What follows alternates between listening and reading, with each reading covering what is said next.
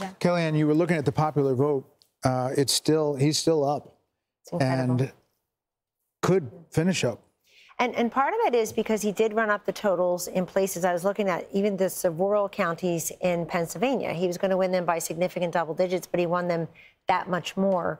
I think running up the totals in Florida, which was a swing state not that long ago, over 1.1 million votes or so. Kaylee, right, your home state. And this is, look, I think that when the Democrats take a look at this candidacy, it's not going to be, did she have too much time, not enough time? She's just a flawed candidate. She doesn't speak well. She doesn't work hard. I'm not being mean or partisan. I don't know why the country would have rewarded this candidate with the big job when she couldn't make the case what she does as vice president that affects our lives in a positive way. She was given that opportunity. I personally would like to thank the women of The View tonight for asking this question, for having her on. Oprah, we see you, and so on and so forth. People who thought they were doing her a favor because they made her something she's not.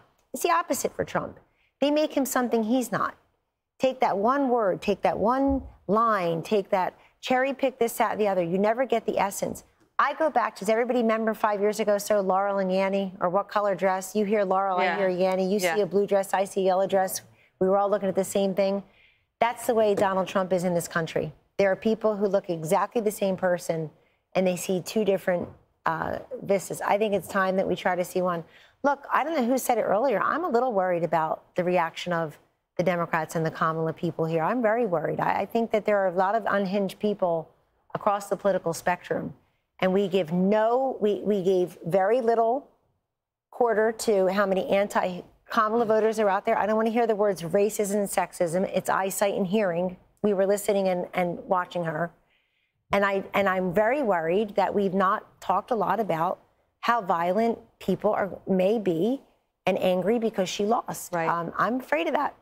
Right. I mean, I can just... Hey, Sean Hannity here. Hey, click here to subscribe to Fox News YouTube page and catch our hottest interviews and most compelling analysis. You will not get it anywhere else.